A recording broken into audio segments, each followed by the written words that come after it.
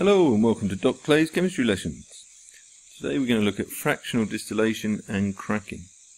And by the end of this lesson you should be able to describe fractional distillation, explain the economic reasons for cracking, and finally you should be able to describe thermal and catalytic cracking and the differences in product between these two processes. So, fractional distillation is a process that takes crude oil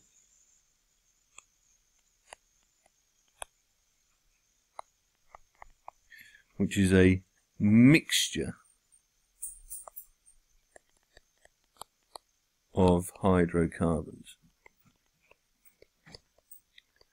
and it separates those hydrocarbons by heating them up above their boiling point. So it vaporizes the crude oil at the bottom of the plant. Anything that doesn't vaporize immediately drops out. So those things with a boiling point of greater than 350 degrees Celsius, such as bitumens, lubricating oils, they go off at the bottom of the distillation column. There's then a temperature gradient as we go up, with high temperatures at the bottom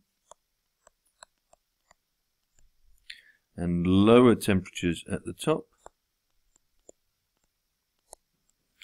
And as the gases pass up through the column, they then cool at different temperatures. They condense, and depending on their boiling point, will condense at different parts of the column. Those with the lowest boiling points will make it all the way to the top of the column, and they are short chain hydrocarbons, things like methane, ethane, propane and butane. These are fuel gases. Those with a slightly higher boiling point, C4 to C12, things like gasoline, petrols for cars, make it nearly to the top. Then we have things like naphtha for the petrochemicals, up to C14, kerosene for jet fuel, longer carbon chains again, and finally we have diesel fuels at the bottom. And so we have low temperature at the top, or low boiling points at the top. We have shorter chain hydrocarbons towards the top, and long chain hydrocarbons to the bottom.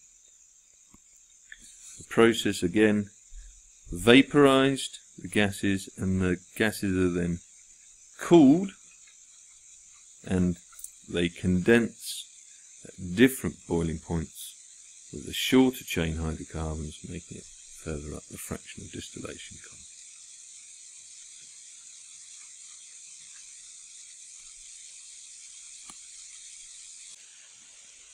Cracking is important because crude oil contains a lot of long chain hydrocarbons and less short chain hydrocarbons.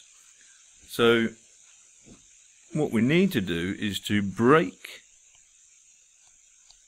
some of the long chain carbon-carbon bonds and create more useful, more highly demanded shorter chain molecules. So short chain hydrocarbons are in higher demand,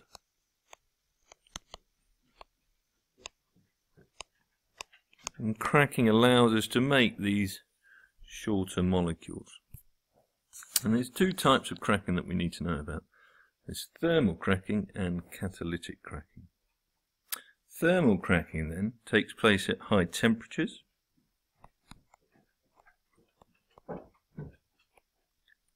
at around 1000 degrees Celsius, and high pressure, around about 70 atmospheres. And the long chain hydrocarbons are heated and produce lots of short chain alkenes.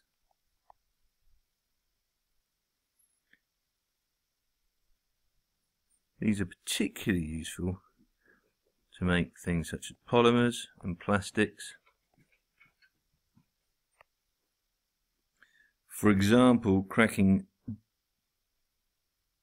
decane would end up producing, perhaps as an example, would be ethene, which is a short chain hydrocarbon, and a longer chain hydrocarbon there, C8H18. Catalytic cracking, on the other hand, as the name suggests, is done at a lower pressure and lower temperature, so therefore it's a saving on costs. It's still done at a reasonably high temperature of about 450 degrees Celsius, but now tends to use a zeolite catalyst, and this is important. If you've done this in laboratory, you might have used porcelain chips, but in industry, which is what the exam board will be interested in, you're going to be using a zeolite catalyst, and these tend to form motor fuels, so longer chain but useful hydrocarbons, and also some aromatic compounds.